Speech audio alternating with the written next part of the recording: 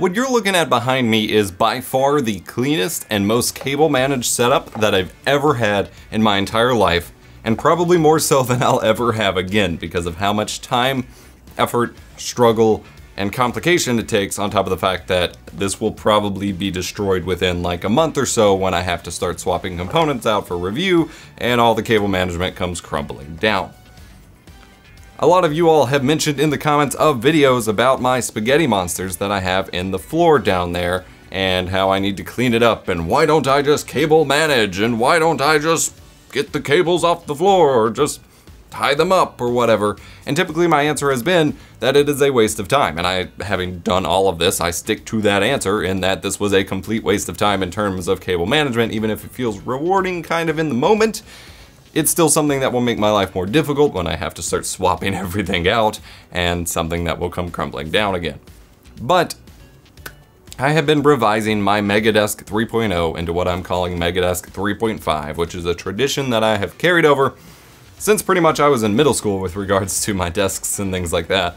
And I wanted to show the revision. I did a desk tour last year when we moved into the apartment when I hit 100K subs, and I haven't done an updated tour since, and I actually had planned to do last May after we moved an updated video about me making my mega desk process and things like that, because I get asked a lot of questions about what desk do you use, who made it, how big is it, things like that, and I can't really answer those very concisely because I made it, which is also why I can't make desk recommendations either, because I don't use pre-made desks. But this video is going to be a tour of my desk in May 2019, not 2018, and as well as an explanation of how I make these desks in the first place and why I do the things that I do. So as mentioned, my Megadesk project kind of started back in middle school with what I'm calling the Super Desk era, because once we revamped my bedroom, and again, I was in middle school, so my parents were doing most of the work, we built me up a nice little desk using a piece of MDF and some file cabinets as legs. And that was my nice little corner with my computer, and then later I expanded it with a bunch of shelves for all my retro game consoles, and I added a CRT TV later, and things like that. Come 2011, 2012, we pivoted the entire setup in my bedroom to another wall and expanded the desk by another 4 or 5 feet, and this is what I'm calling Megadesk Revision 1, and it had me a lot more room. I ended up wall mounting my TV, yada yada.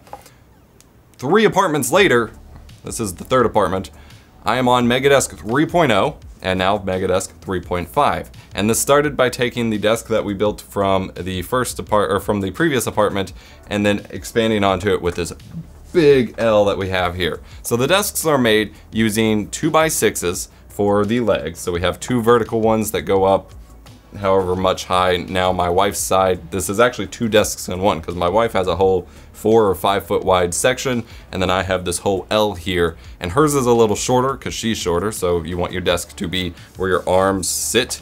You want that to be like your desk level so that you're not straining your arms up or down or what have you. So we have 2x6s for the legs, 2 tall pieces, 1 piece in the middle at the top and the bottom, screwed into each other, and then we have a big old piece of MDF cut for the different chunks of the desk. I have a 6 foot or so section for my main desk, and then a big old, I think it's about 8 foot section here for the L bit, and that one is actually deeper. Traditionally, the Megadesks have always been 2 feet deep, which is kind of shallow. It prevents me from using a whole lot in terms of deep monitors. I can't use CRT monitors as my main monitors, as I've talked about in other videos. That is actually something I would enjoy because of the depth and big old IBM Model M keyboards I've experimented with and stuff. I do have limited depth overall, but it ends up being a nice, workspace to work with, and with regards to having a keyboard and enough space to use my mouse and write and things like that. This section is a lot deeper. It is almost 4 feet deep, which gives me lots more room to mount up my computers, my monitors, things like that, and there's a window right here which my cats love to hang out in, and so that gives them room to hang out and watch the birds and the squirrels and hiss at other cats and things like that, which is nice to have when I'm sitting here working all day, to have a little bit of company right there. So when we moved last year, it was an abrupt movement, but then we realized that we would have a lot more space to take into account. We took the extended desk that we had in our previous apartment with a big old wire shelf set up next to it and expanded it to this L. We each had 2 vertical shelves on our side, as well as the big old long vertical shelf up above for all of the display items. And this time I wanted to change it up because I've been trying to redo stuff a lot in general. Things are starting to feel cramped because I have so much wired in here. I had my gaming PC under the desk, I had some extra PCs over here, I had all my audio equipment down there, and between the static during the winter, which I think is at least it's a catalyst that I have it on the carpet, which, you know, sends more charge through the carpet, which builds up more static. I had a lot of static issues this past winter, and just generally it makes it harder to cable manage. The cats mess with everything on the floor. It's things like that. I wanted to start moving the audio equipment up on the desk and moving my computers around and things like that. So we built a super big shelf here out of plywood. It is a little bit more than an inch thick, got some really heavy duty brackets to hold it up. I did cut me a couple support beams to put under it, however, they were just a hair too short, so they don't actually work unless I screw the shelf into it, and then they would block off my computer space at the moment anyway, but the brackets seem to be holding it up there. So I moved my entire audio rack up there. So I have a little Griffin 19-inch audio rack with my mixer, my two DBX 286S channel strips, my power conditioner, power strip thing, and then up above it I have a little shelf which isn't used at the moment, and my network switch for this half, because I have on my wife's side we have our Wi-Fi router and then my 10 gig switch which runs all the way over to my server cabinet and things like that, and then to her PC and my main PC, but then I have game consoles and my TV and things like that all over here, so there's an extended copy over here. The game consoles were on a Lego table just kind of hanging out over here, so they finally got moved up to the desk, which means my controllers are always in wired, length if I need to charge them or whatever for live streams, and I'm now using my Dell monitors for my game console live streaming, which means I get to play in native 4K and HDR when desired. So those are the revisions, and this is the main desk itself. I have two different setups in one here. I've got my gaming setup, which you see right here, which I use for all of my PC gaming, my game experimenting, things like that. I have the BenQ Zowie XL2730, 144 Hz, 1440p monitor. I run it at 120 Hz. On the left, 27-inch. I actually downgraded from the Viltrox and the other BenQ monitor I have because the 32 inches were just taking up too much space. And then next to it, I have mounted the LG 27UD68P 4K monitor that I use just for checking colors and things like that, because the colors on these gaming monitors are horrendous and it's really hard for checking stuff like my webcam up above it. I need to be able to look at the monitor that's below the camera there to adjust colors, and everything I try to adjust, if the monitors aren't color accurate, ends up looking like trash. Mounted above it, I have the Logitech BRIO webcam that I don't really use at the moment, but just so I can integrate into my setup or make videos on later, as well as the Sub 2R camera, which is a indie project, a smaller startup company that used to make like submarine cameras and things like that, and wanted to make a more kind of content creator but also tinkerer focused camera. It's kind of pricey, but I've been following the project since like 2016, and I'm excited to finally I've been testing it out for about a month or so. I will have videos on that soon. Got the Elgato Key Light thrown up here for now, and then I have a tripod mounted over here for my main camera to go on at some point. I did a shot that was pointed over here at my main setup, and you guys just loved it, and so I've been trying to figure out how I did that so I can recreate it ever since. So that's my gaming setup. I've got the HyperX PUBG desk mat that I got from IEM Oakland 2017. I got the GoXLR, which handles all of my gaming PC audio, so I've got the Blue Ember microphone at the moment, which is a new microphone from Blue that I am in the process of reviewing. Basically, my game streaming setup will be where I cycle out review microphones from now on, which will save me a lot of time and give me a little bit more real-world use out of them. Put up on the RA something or another mic arm, and then I've got a Razer Black Widow Tournament Edition Chroma V2 keyboard and a Logitech G502 gaming mouse and a little graffiti wrist pad. Then I have my two computers back there. I've shown them off in streams before, but I haven't made a final video on what I did to my gaming PC, so stay tuned for that because it is the fastest computer that I have ever built, and I am super stoked for you guys to see that video, but I haven't finished it up yet. But I got my main PC and my gaming PC right next to each other in that little corner. The corner is a little dark at the moment. I want something to cast a little bit more light up into the corner to make it a little bit more interesting. However, I'm afraid of what I put back there getting kind of overheated and melted or something, and it's hard to fit anything back there as well with the computers back there, but still looking for kind of like a point-like solution to shoot up into that corner. I've got that all that set up, and then we transition over to my production PC setup, which is over here. Now this setup runs off of my i9-7980XE computer. The gaming PC is a 9900K.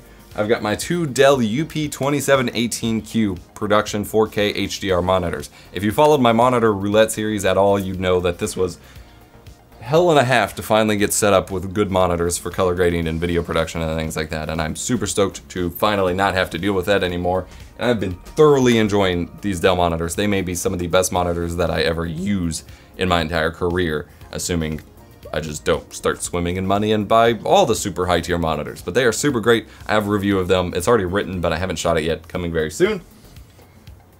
There's a lot over here. I have a bunch of desk mounts everywhere. I have my game consoles, as I mentioned. It's just easier to run them over here. I've got my Lexar HR2 Workflow Hub. That is my multi-card reader. I mainly just have a bunch of UHS-2 SD slots in it, and then a little 512 gig SSD that I back up all of my pictures library to. It's almost full, but for now I'm backing everything up to it. And then I actually have under the desk mounted a small little extra card reader for like micro SD cards or CF cards, things like that. Just as a little extra bonus. I've got my WASD Custom V2 keyboard, Logitech MX Master 2S mouse, another graffiti wrist pad, and then I've got two Elgato Stream Decks. One's at here, or right here, that has some of my video production macros and things like that. I've actually been having trouble with a lot of my macros lately. The screen positioning code just stopped working all of a sudden, but it's a glorified program launcher for me at the moment. And then over here I have another one, which is all of my scene switching for my game PC live streaming that's over here and things like that. So I have two for my different setups, but they're all connected to the same computer. We have my Heil PL-2T Mic Arm with my Electrovoice RE320 microphone. I've been going back and forth with which microphone I use for my at-desk recordings because the audio's been kind of finicky. I've had some complaints about how my RE20 sounds, but I absolutely can't stand how the shotgun mics sound there. They sound a little too tinny, and it takes me way too much work to get them sounding decent enough, in my opinion, with all the reflections coming off the monitor and the walls and things like that. So I've just switched back to that, and I'm going to try out the RE320 for a while.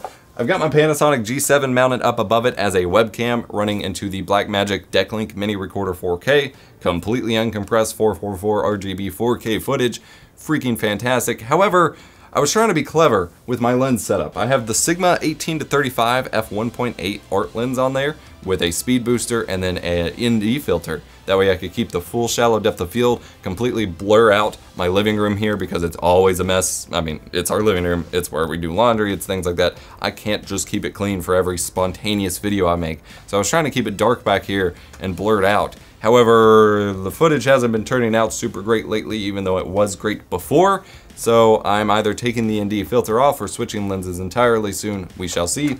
I've got the custom Epos Vox RGB sign up there, built by the lovely Explorographer. Been up there for a while. And then that is the LaMetric Time. Pretty crappy, basically Wi-Fi clock that also has a YouTube subscriber thing. It's like 200 bucks. It's cheap plastic. It's unreliable. Not worth it, but looks really cool to have a live sub count up there. And then I've got the PreSonus, I forgot what they are, but studio monitor speakers. I've upgraded from the Mackie ones because they died, as everyone said they would. They did, but they were cheap and what I could afford at the time, whereas these were like 200 bucks, a little bit more pricey. And then up there, I mentioned the DBX286S's. I have a Furman, that's the power conditioner, and then my mixer is the Soundcraft Multitrack MT12K, 12 MTK, whatever, the Multitrack 12 channel one that I I didn't really do a formal review. It was kind of an unboxing and feature showcase. Been loving that mixer. Super great. Yeah, that's my main setup here. I've got a microphone arm desk clamp here that I move around whenever I'm doing extra mic arm or mic reviews. However, I seem to have gotten rid of my extra mic arm, so I don't know what I'm supposed to attach to it at the moment. Underneath here, I have mounted a Behringer headphone amp. That's a 4-way headphone splitter, so I can do headphone comparison testings, and so it's just easier to hook up and disconnect my headphones and always have, you know, at-the-hand volume control. I've got little 3D printed headphone hangers on each of the desk legs to hang my different headphones and headsets and things like that. And then my my UPS battery backups are all on wood planks now, so again, that there's, you know, less added potential for static in the carpet as a result. I've got some like file crates and stuff like that under here, and then this is that flexible roll flex light that I reviewed forever ago. I'll have product link to the description below. Up here is my main key light. I think that's part of my color problems with my A-roll for my at-desk videos, why it's been looking so bad, and so I'm hopefully switching from that soon. I think Aperture and I are going to work together for something pretty cool, but for now it's doing the job. And yeah, this is my desk setup for May 2019. I realized this was a longer video, but I really wanted to document these kinds of projects as well as showcase the tour, as I just like documenting stuff as I go and show people how I make my desks, because there's not a whole lot of stuff out there like that, and I like doing these more unique kind of crafty videos. Let me know what you think in the comment section down below. Would you use a desk like this? And keep in mind, there is a whole extra section that I'm not really showing. That is my wife's dual monitor setup as well. But I currently have 4 monitors going at once. This is always subject to change. I'm changing this every month. I used to have a big CRT monitor back there, but it doesn't really fit with my computers there at the moment, so I haven't figured out what to do about that just yet. And I do plan on adding a little monitor to monitor all of my PC temperatures and things like that, and might run it off a laptop or something. It's always changing, but this is what it looks like as of May 8th or 9th, 2019. Hope you enjoyed the video. Subscribe if you did. Subscribe for more tech education. Check out my other content and reviews of pretty much everything listed here as well. Apologies for the tank top. I know it's usually frowned upon in YouTube videos and things like that, but for Sundays, we've been spending Sundays at my parents' house, and I started having to do some yard work for them, and I spent a total of what, like 2, maybe 3 hours outside, and got ridiculously sunburnt on the back of my neck. I do everything I can not to sound like a redneck, and then every summer I end up being a literal redneck because I have such fair baby skin, it sunburns instantly. So Mother's Day, I'm supposed to be doing a lot more yard work as my gift to my mom. So I'm gonna be drenched in sunscreen to try to keep that from happening again, because sunburns are not a pleasant experience when you have ginger baby skin like I do. Thanks for watching. I'll see you next time.